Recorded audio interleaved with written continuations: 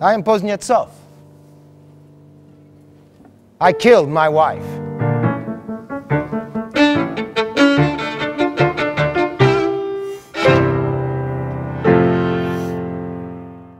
I will tell you how love brought about that which happened to me.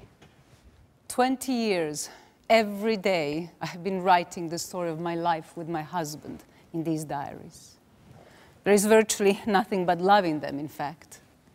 Yes, I was buried in filth, while at the same time I was looking for girls whose purity was worthy of me. Finally, I found one. All my life, have dreams filled with perfect spiritual union, but not this. In court, they asked me what I did it with, how I killed my wife. How? With what? It's very simple. Yes, it's very simple. A woman has only two solutions. One is to suppress, if need be, her ability to be a mother, or other, quite simply, is to violate natural laws, which is done in also called the decent families. It turns out that God did not know how to arrange matters properly, since without asking the opinions of our priests, he has then arranged things badly. And who does that? The king of nature, man. And in the name of love, he kills half the human race. A woman who ought to be his aid in the movement of humanity towards liberty, he makes in the name of his pleasures not an aid, but an enemy. Woman! Why is she the way she is?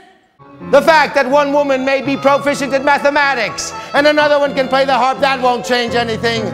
A woman can only be happy and achieve whatever she may desire to once she has enchanted a man. And that is why the main task of a woman is to be able to enchant a man. That is how it always has been and will be!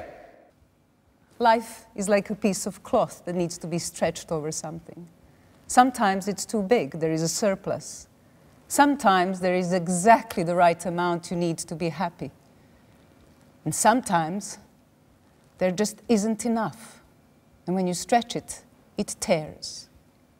She started playing the piano again with great enthusiasm. He came from Moscow, and his surname was Chukachevsky.